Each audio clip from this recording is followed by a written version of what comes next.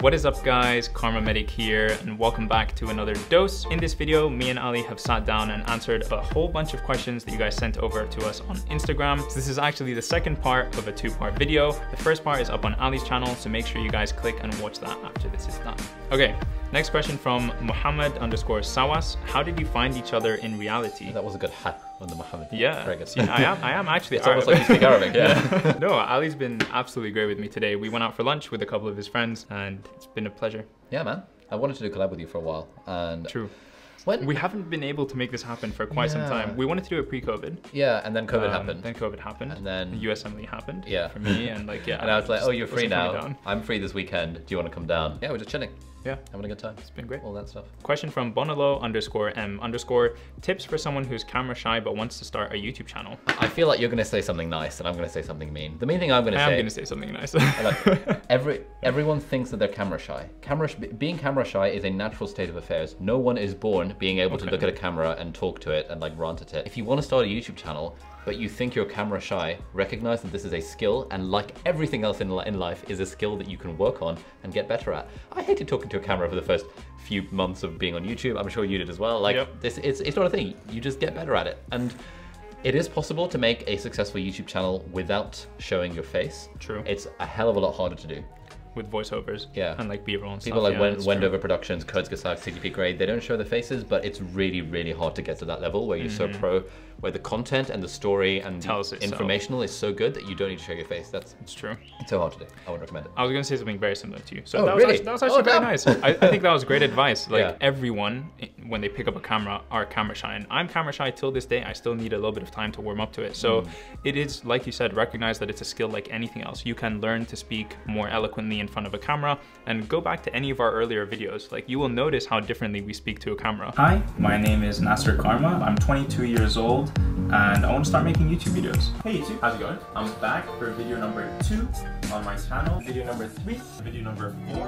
What's up guys, KharmaMedic here. Welcome back to another dose. So it's something that you get over with time. Same with vlogging in public. Practice, practice, practice. So hard. Practice makes perfect. Yeah, it's still a challenge. I'm sweating enough just doing this. If this were in public, oh god. This is a fun question from Bruno Wegelius. How has having multiple income streams impacted your lives as medical students? So for me, it's just enabled me to make purchases that I otherwise would have never done before. Like for example, yesterday I bought this Apple Watch Series 6. Oh nice, I've still got the Series 4, man. All right, yeah. You must be balling. So like this literally came out a couple of days ago and I didn't even have to think that hard about it. I was like, this is something that I think will be beneficial in my life. I could make some videos on it. I want to get it, and so I did. Whereas before, like I would have never even considered getting an Apple Watch. It's not a necessity in my life. It's not something that I need in order to be productive or anything like that. So yeah, it's enabled me to make decisions like that. The other cool thing is that, so in my case, a lot of the purchases that I can make are business expenses. So cameras, microphones, lights, laptop, screen. Like almost every piece of tech I buy is as a business expense. And when you have it as a business expense, you essentially don't pay tax on it like 3 times over. And so you kind of get it half price. I've got a video talking about this more in depth coming out at some point. I think, yeah, having that business and having that business make money, it's just like so helpful because like, you know, like you said, if like a new iPad comes out, I will just buy it, no questions asked. And that's, you know, a really fortunate and privileged position to be in, which is what you get when you start a business and have multiple streams of income. And you can get there by following my video about how to make money online. 3 levels of blah, blah, blah, linked in the video description and up there. Plug emoji. Plug emoji. All right, we've got a question from Ikra Hussein who says, do you ever have days where you just CBA laugh emoji? I think I have parts of days where I just CBA.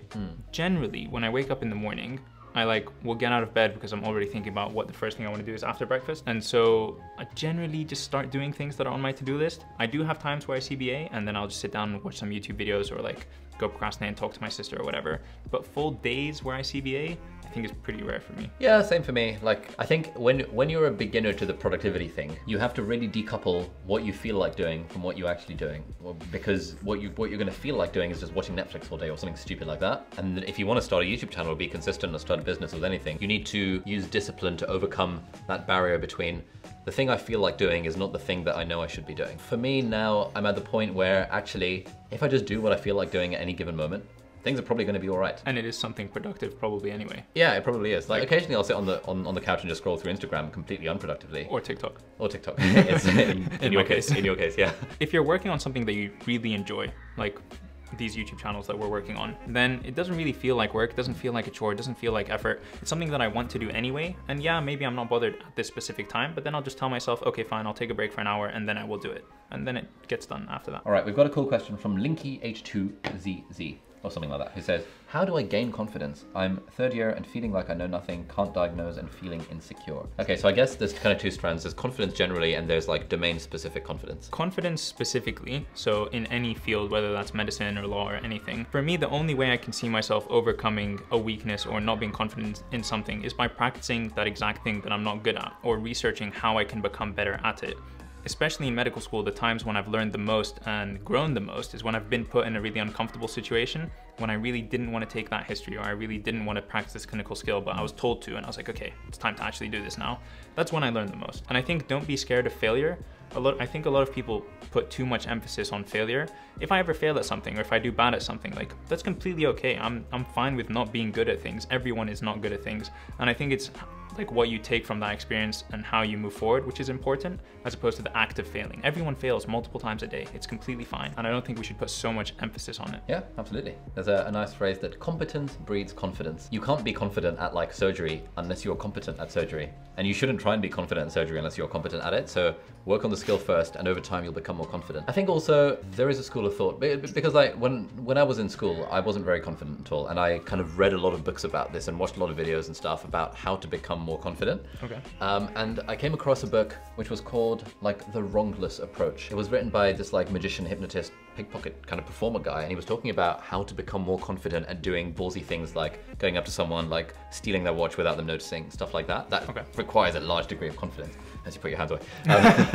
Requires a large degree of confidence. And he was saying that the thing that changed it for him is that you realize that there's no real difference between real confidence and fake confidence. Instead of treating confidence as like this sort of magical power that we have to acquire over time, you can just choose one day to flip your mind into thinking that, okay, I'm a confident person and I'm going to pretend to act as a confident person would, and no one else from the outside would be able to tell that you're faking confidence as opposed to you're actually confident.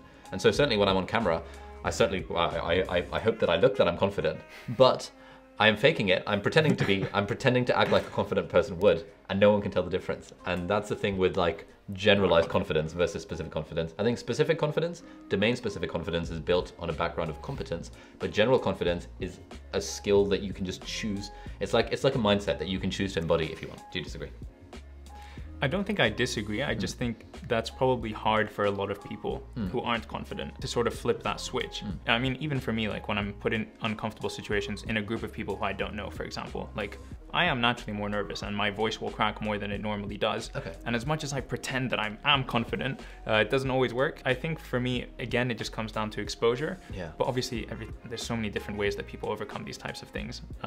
But for me, yeah, exposure sort of triumphs everything. So we've got a question here from Akshai Singh 6253, and they ask how to grow your audience. I think we think very similar things with this, because I've heard you talk about this and I could not possibly agree more.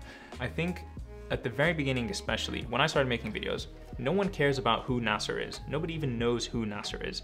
The only thing people care about is that you're telling them something of value.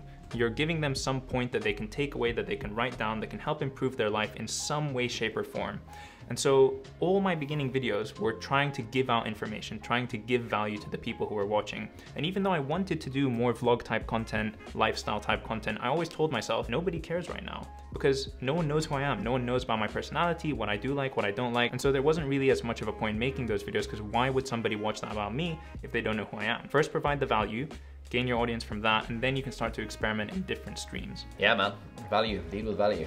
People don't care about you, they care about the value you give to them. And so the way to grow your audience is by just giving them loads and loads of value, doing it for free. I've got this like 3-part formula. I'm gonna make a video about this. It's like build your audience. Number 1, take notes. Provide value. Number 2, do it for free once a week. And 3, do it for 2 years. If you can do that, if you can actually do all those things, create valuable content, put it out for free once a week and do it for 2 years, you will have an audience. You're basically guaranteed to do it. It's just that no one who asks that question who like actually does all 3 of those things. I completely agree. The biggest thing I think is people can't do it for 2 years. Like I just reached the point now, I was looking at my analytics yesterday, and for half the time my YouTube channel has existed, I have had nobody watching my videos, like 50 to 100 people watching.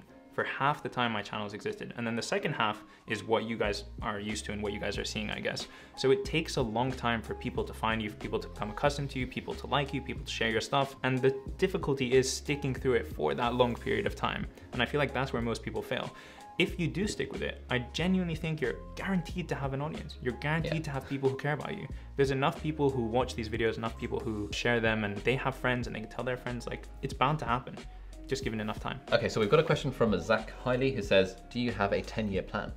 So short answer to that is no, I don't have a 10-year plan. I don't even really have a 5-year plan. I think... barely have a 1-year plan. Yeah, no, exactly. Like, I think like the future is so uncertain. Like, you know, for us, like 2 years ago, like a year ago, we wouldn't, like neither of us would have had any idea about the impact that our YouTube channels would have on our lives and how it'll kind of change things moving forward. Everything changes so rapidly that to have any kind of plan just seems to me to be a bit of a waste of time. I get that some people say that it is useful to do the exercise anyway, just because then you really figure out what do you actually want and try and imagine what you'll feel like when you get there and stuff. So maybe there's value in it, but at the moment I haven't really done the 10-year planning extensively. I very much agree with what you said, and I think like having goals is something that's obviously very important, but I talked about this in one of the recent videos I posted about how I studied so long for 6 months for the Step 1 exam. And the last thing I said in that video was that I try and always focus on what's directly in front of me.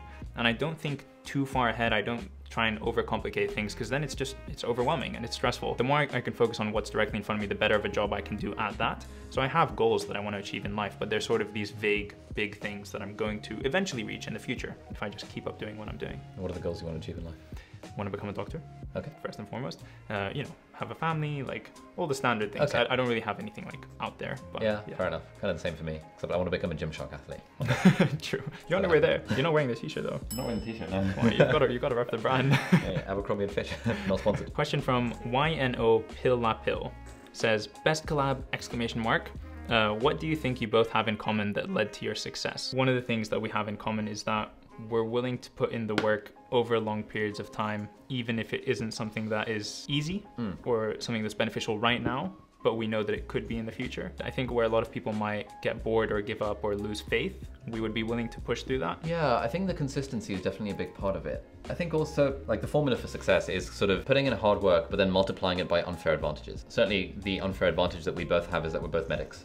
That is immediately an unfair advantage because there are so many medical students, medical applicants looking for medical content. The other unfair advantage is that we're both a certain level of privileged, whereby we could have just decided that, you know, I want to start a YouTube channel. It wasn't the case that I imagine for you. We had to sort of work a sort of a job in like a shop or something, like some of my friends had to do during the summer to make ends meet, that kind of thing. We were like sufficiently privileged to be able to put in the graft for 2 years while not really getting much success and continue to kind of plug away at it. So I think there are those unfair advantages. Some people would say we're both guys, we're both reasonably well spoken. Like all of these things are complete accidents that we had nothing to do with. Together, yeah, that come together nicely to give this package of unfair advantages, and then you just multiply that with hard work and consistency and stuff, and then that's the formula.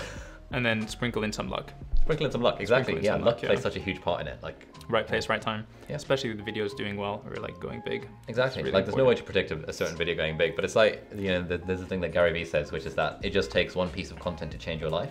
You just never know which one that's going to be. That's a good quote. And so, you know, I was plugging away videos. It took me like, I don't know, 70 videos to get to a few thousand subscribers. You probably got there a lot sooner. It took me a year and a bit before my first video took off. Oh, okay. What was that video that took off?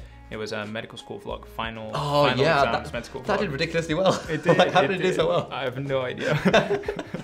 Some of my videos as well, changed like, my life. you know, the ones that like have zillions of hours of research that go into them, might not do as well. Your how to type fast video that yeah, like absolutely blew up. Yeah, like for the first few days, it was on 6 out of 10 on the analytics. I was thinking, oh, it's just a crappy video, and then suddenly it just absolutely blew up. And I'm like, how does this happen? So, you never know. Healthy dose of luck, but and just keep on doing what you're doing. The more videos you plug out, that you churn out, the luckier you get. All right, so we've got a question from Hot Swagat who says, podcast that you would recommend for young entrepreneurs. Oh, this is a good one. Seems like it's right up your alley. Right up my alley, yeah. I'll be listening as well because this is a good question for me. Okay, I'd recommend the Indie Hackers podcast. This is a podcast where they interview independent creators who have set up internet businesses that are making money. Usually they talk about revenue figures as well, which I always like. That, for example, this is the story of how this dude who's 16 years old from I don't know, Mumbai made this app that's making him $2,000 a month. And that's like so interesting because he like really digs into it, like how'd you get started, how did it work, blah, blah, blah.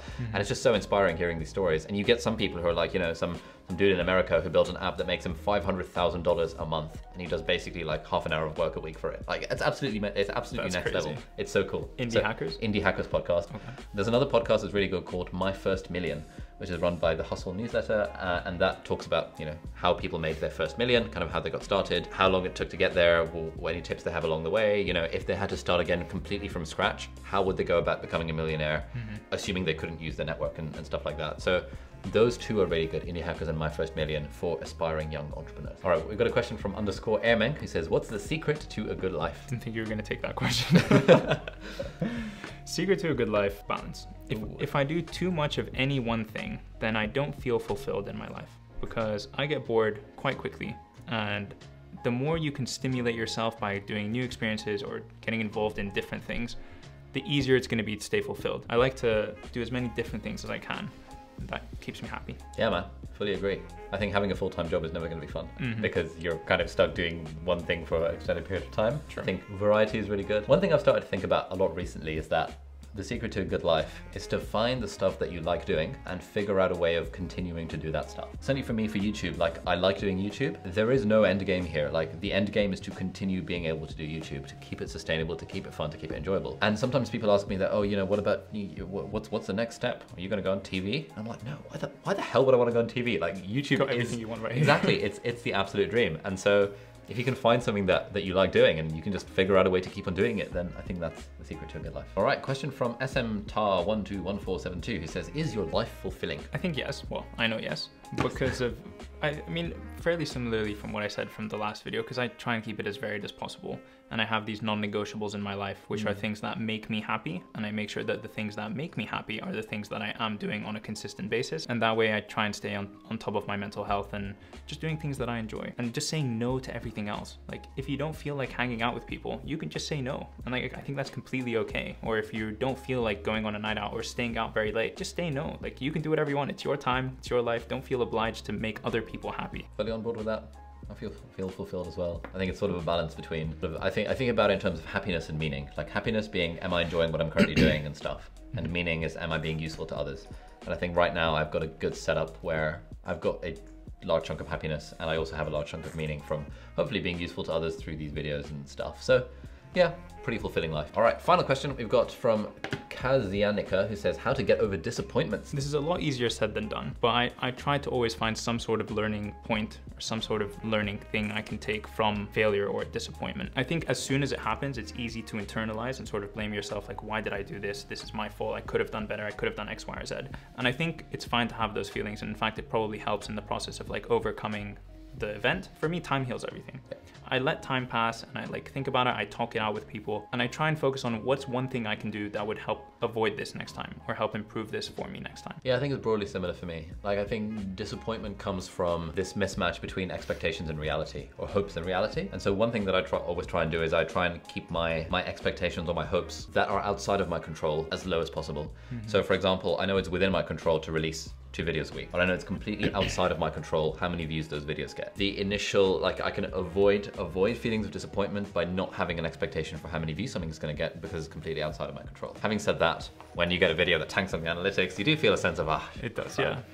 What is my life? Oh, why is it 10 out? Oh God. You're such a waste man, Ali. What's wrong with this video? Oh my God. And then I think, and then I have to do all these mental gymnastics to like sort of feel Tim Ferriss and Gary Vee and all the stoic people sort of screaming in my head being like, no, this is not how you should think. Decouple how you're feeling from reality. It's fine, it's a learning experience. Look what you learned, it's outside your control. All of these kind of mental gymnastics that I eventually have to do. And after a while, I'm like, okay, what else? It works, it works. Yeah.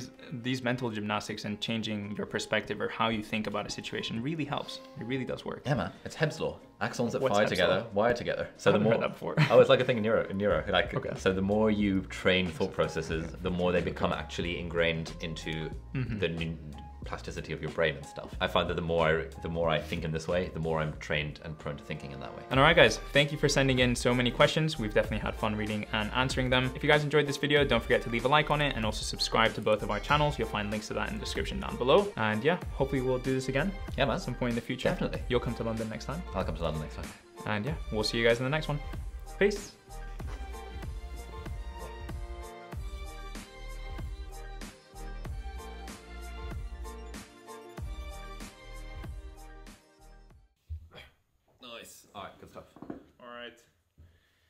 One more.